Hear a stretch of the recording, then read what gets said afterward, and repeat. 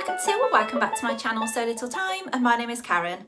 So I hope you're all doing really well, and thank you very much for joining me today. Today I'm here to share with you my latest make for the Felicity Fabrics blog, and they've kindly gifted me some fabric to make this with, and this month it was for yet another challenge. So earlier on in the year I did a sort of speed timed challenge where I made the Tilly and the Buttons cocoa top in a short amount of time, and I shared that on a previous video if you wanted to check that out. But this time it was a slightly different challenge whereby I was paired up with another of the ladies from the Felicity Fabrics blogger group, and that was Rebecca, and she is so number 65 on Instagram, and I'll put her handle across the bottom of the screen for you so you can go and follow her if you are on Instagram.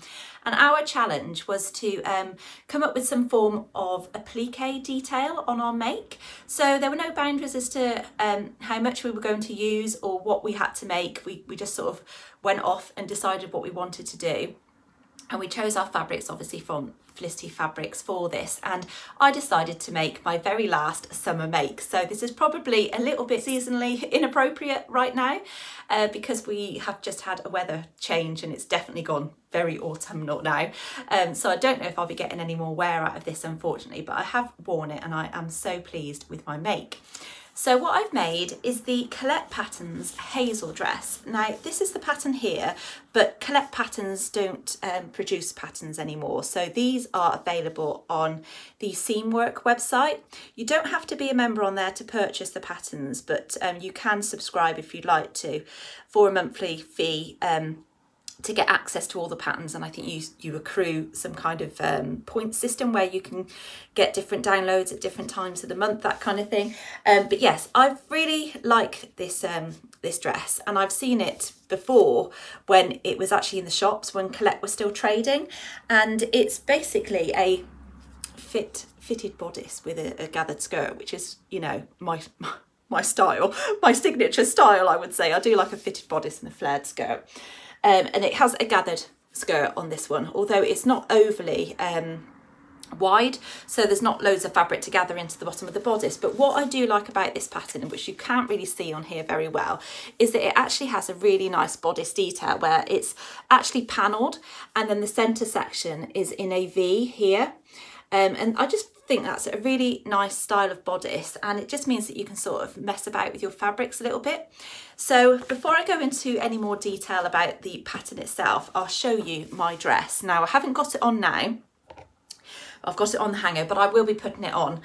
So I made this out of a beautiful Seersucker fabric, and I've not used Seersucker before, but it is basically a lightweight cotton fabric. And as you can see, I've decided to play around with the stripes, and for the centre section I've gone horizontally, and then the rest were just basically vertically. But the way that the side bodice pieces are positioned on the fabric and you sew them in onto the V, it creates that chevron effect, and I think that's a really, really nice effect on the bodice. These darts here, I initially thought that they were bust darts, but they're more shaping darts because they don't actually sit on your bust apex. And I'll show you that when I'm actually wearing it. But yeah, it's just a really pretty dress, and then it's got a lovely gathered skirt into it. And then it's got a facing as well, which isn't my most favourite thing to do. I was going to actually fully line this, but due to time I decided to just go ahead with the facing detail, just because I was sort of running out of time for the deadline. I love the thick strap detail as well, but the way they are positioned, they don't actually cover my bra straps at the front on here. They do at the back, but not on the front. I think it's because I always wear a balconette style bra, so the way the cups are, my straps are kind of right over here rather than up here. It could be that you can't wear a bra with straps with this, I don't really know, but just in my experience with the bras that I wear, it doesn't cover the bra straps on the front, so I do wear a strapless bra with this. Now, as you can see, you're thinking, where's the applique? So it was quite the evolving dress, I have to say, because I really struggled to decide what I wanted to do on it. So I had a vision initially that I wanted to put some applique on the bodice, and I was trying to combine my love of free motion machine embroidery with applique to do my design, and in my head I was kind of envisioning having some form of butterfly or bees on there and sort of flying around, that kind of thing. And I did a trial go on some of the Seersucker fabric, and unfortunately free motion machine embroidery just wasn't happening on this type of fabric. It is just too lightweight, so I would have had to have stabilised it, and I didn't really want to do that on the bodice because I think you would have seen it, and yeah, I just struggled with it on my machine, so I decided not to do that in the end. So therefore I was coming up with some other ideas of how I could put the applique detail on it. And I also didn't really want to take away too much from the lovely chevron effect on the bodice as well, so I was kind of changing my mind to embellish that at all. So what I decided to do was initially to embellish the skirt somehow, and I was coming up with some various ideas. So I actually remembered that I'd got a pattern in my stash, which was actually, this is the pattern that my mother-in-law made for my niece, who's now 14, and she was only a toddler at the time, and this is what encouraged me to get into sewing, because she was wearing this dress, not with these bows on, but with the flowers on. Which one is it up here?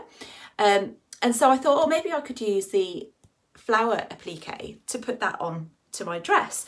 So I thought, right, I'll give that a go then and see how that looks. And so I actually did sort of some test ones. So I was gifted this fabric as well from Felicity Fabrics to applique onto my dress. I keep flicking from applique and applique, but you know what I mean.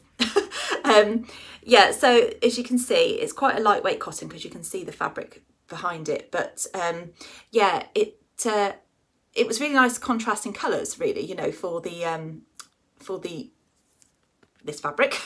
And I did a heart as well, and I just did some sort of stitching around the outside, which is very much like blanket stitch, but it's actually on my machine already. It looks a little bit messy because I've cut around it, because I kind of cut around it just to place it on my dress, just to give me an idea. But I didn't really like how it looked, unfortunately.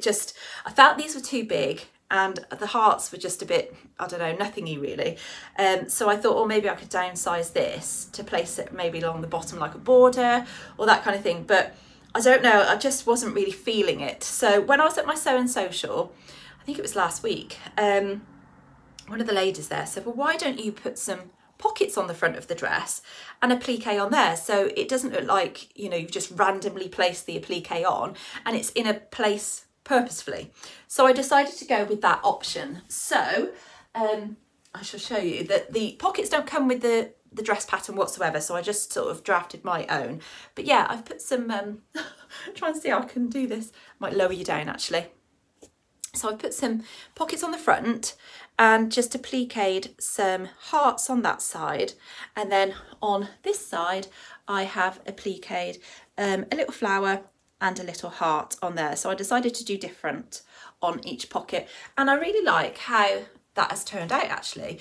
When I first placed the pockets on and then tried it on, it did look a little bit like I was wearing an apron, but then once I stitched them down properly and put the applique on, I was actually really pleased with how that looked. But Felicity Fabrics had kindly given me about 1/4 metre of this fabric, and I thought, well, I've not really used very much.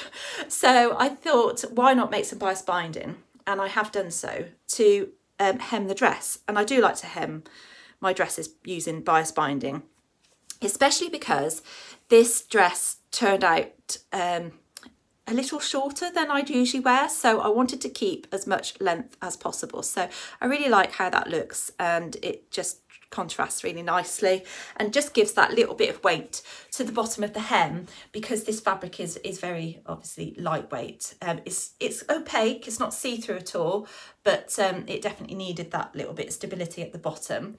And then at the back of the dress, it is done up with an invisible zip.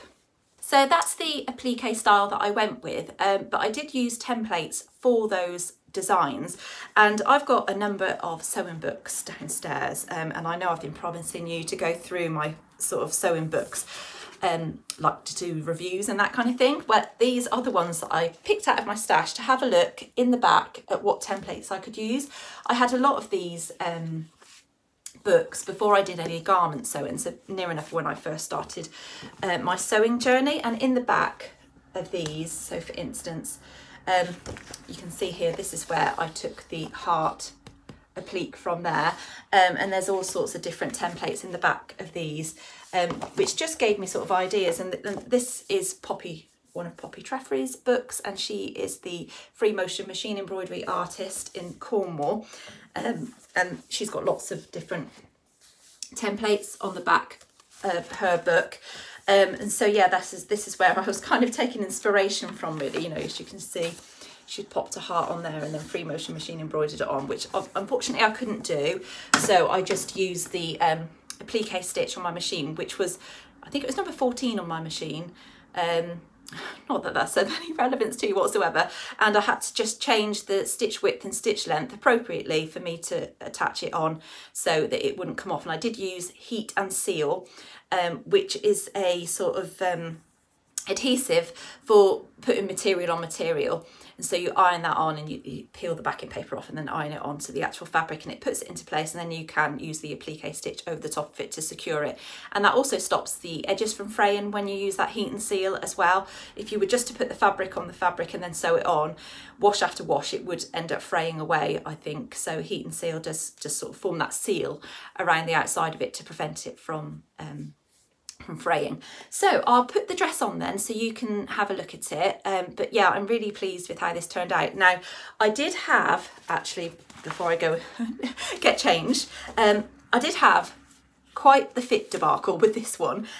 So I made up, actually I'll show you, a quick toile, and I used some of the fabric that I was supposed to be using for Project Dress a Girl, but I decided that this was going to be too sheer to use, so I thought, right, I'll use it. And it's this fabric that I got from Rainbow Fabrics. It's a little bit creased because this was my toile one, and it's just been sort of folded up on my table whilst I've been using it. So I initially made up the size 12, and it was just way too big around the whole of the bodice. Basically, I haven't got the zip in it, but I could hold quite a lot at the back, and I thought that's just going to be way too much, and it was just way too big over my bust area. And when I sort of hold it up like this, yeah, there was just way too much excess here and here, basically. So I really did like the shape of the dress, so I knew I was going to like it when I finished it, but I decided to size down. So I sized down then to the size 10 bodice and made a very quick toile of that up, but it was still gapey across here. So this was my toile of the size 10. I think it was anyway. No, actually this was after I'd altered it. So this is the size 10 bodice, but what I actually did on my pattern piece for the triangle section is where you place this on the fold there, I actually used my pattern piece and I actually folded over like a section about that wide. It was about 1.5 centimetres, and I took that off the sort of front of that triangle piece there, and then I had to true up down the bottom to ensure that the bottom of the triangle was still at the same length as the rest of the bodice, because obviously folding it over I would lose that height, and so I made this up, and that fitted much better across my bust area, and the darts seem to be sitting a lot better as well, because they, on the previous one, they were really pointy, and I thought, oh, they look really weird. And because I did put straps on this one, I could see, I mean, I hadn't put the straps in the right place because I just popped them on, but for instance, when I had this on, yeah, the bust darts seemed to be, I thought they were bust darts. They seemed to be sitting like really high because my bust apex is here, and they were going up here. But then when I actually made the change to where I got too much fabric in the centre of the bodice, it changed where those darts were, and they do sit a lot better on me now. So I will now, I'm not going to waste this fabric. I'm going to take this apart and make it, because I still have a little bit of this fabric left, I'm actually going to make it into the official dress.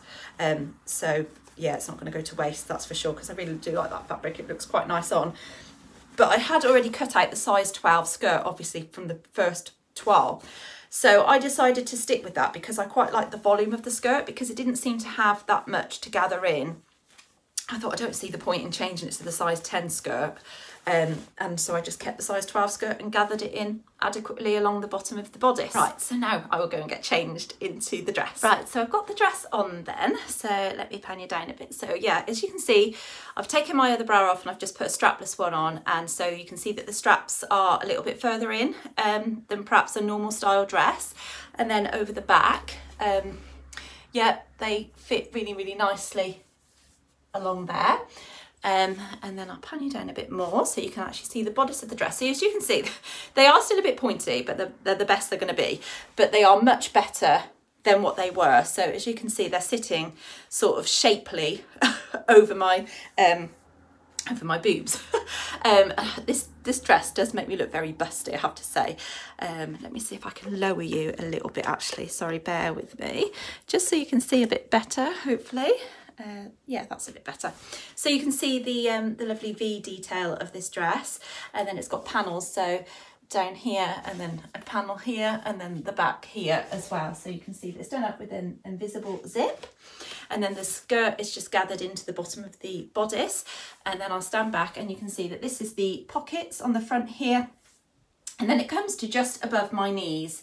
And that's with using the bias bound hem to keep as much length as possible. So all I did was overlock the bottom of the dress and then attached the bias binding and turned it up, so it's just literally the overlocking that's near enough just turned up. So yeah, I haven't lost too much of the length at all, but I just really like how this dress fits and feels now that I've made that adjustment, because it was here that it was really, really gapey.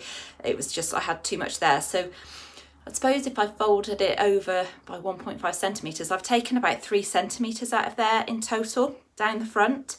And then I just had to make sure that that V was long enough to join in with the rest of these panels here to go into the waistline adequately. But yeah, and it fits really nicely all around here as well. Yeah, so that's what the dress looks like. So I'm really pleased with it actually. It's been one of those ones that I've been wanting to make for a long, long time, and I just decided now was the time to do it. As soon as I saw the seersucker fabric, I just knew that this bodice would work really well with it, and I think it's just really nice. And I love the little bit of applique on there. I was initially thinking, oh, am I going to make this dress look like I'm wearing a little girl's dress? Because actually when Thomas saw me wearing it, he said, oh, you look like you're wearing the school dresses, mummy. I said, I do, don't I? Yeah. And that was what I was worried about. But I think those pockets, they look absolutely fine. And when it was a little bit cooler the other morning, I wore it with my Blackwood cardigan. So I'm just going to grab that, and then you can see what that looks like together. So Thomas went and did the park run this Sunday, and it was a little bit chilly at 9 o'clock in the morning, but it was a glorious day. And yeah, I wore my first ever Blackwood cardigan that I made years ago. This one comes out year after year. Absolutely love it.